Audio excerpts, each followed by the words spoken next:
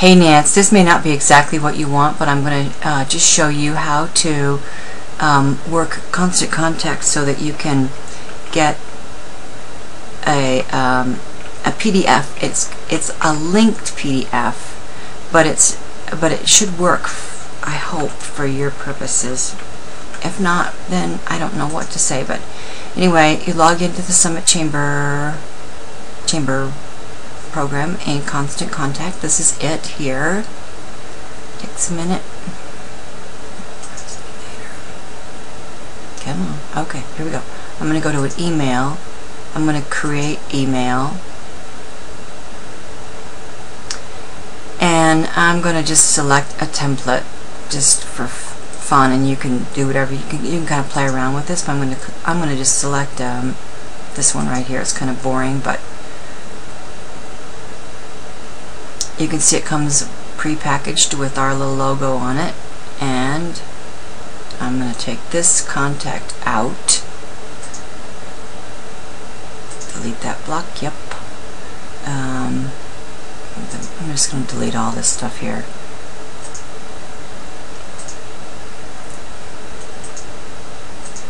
Okay, so then I'm just going to suggest that this would be where you would write your copy and you edit it, and I'm going to just include here, so you would include your PDF. So you're going to have to say a couple of words about it, and then you include your PDF. Now here is where I found out that this might work for you. You would highlight this and you would go to document link. So you are looking for a document that you can include in your PDF. And right now I've already uploaded some documents here, PDF documents, but if you want to upload a new document, then you would just go to upload new document, and then it would come up here, and then you would click the one that you want it to link to.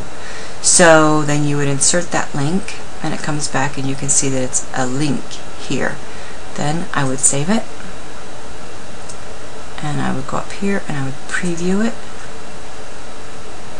and I'd come here and I would include the PDF, and this is the brochure. Okay, so that's how I would do it. Unfortunately, I don't know any other way to do it unless you can.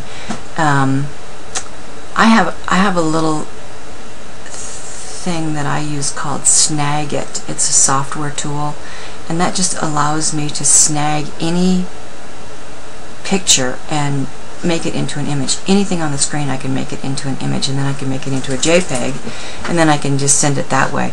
So there might be another software package that you can use. I had to pay for this, but I don't think it's expensive. I think it's $49, but it's called Snagit. And I'll show you how it works. You just push this little red button here, and you can snag this whole thing, and it comes out onto this document, and you save it.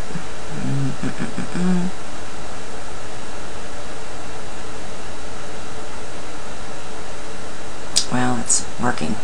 Maybe it'll let me use another one now.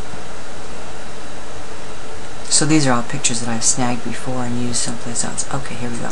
So then I save it as, well, I didn't do that right. Let me see if I can save as.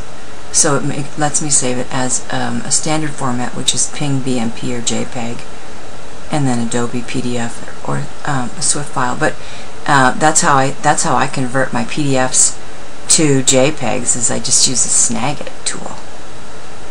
So that's how I use it. Okay, hope that helped. I will be in Denver today with my mom doing laundry and grocery shopping. So if you need me, call me, okay? Talk to you later. Bye-bye.